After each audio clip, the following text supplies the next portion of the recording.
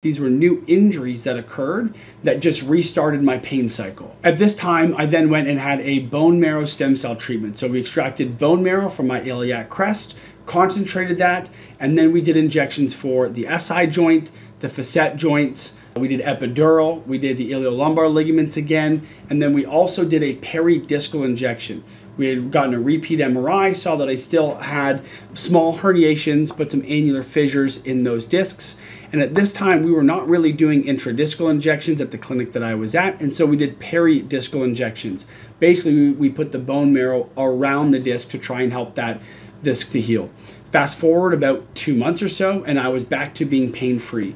And from this point forward, I had 4.5 years of near 100% pain relief. Sure, my back ached here and there after a long week in the clinic or something like that, or if I had a really heavy squat or deadlift day in the gym, or I was increasing volumes on my runs, I had a little bit of achiness. The odd time, maybe once every few months, I might have felt a little twinged, kind of down the leg a little bit.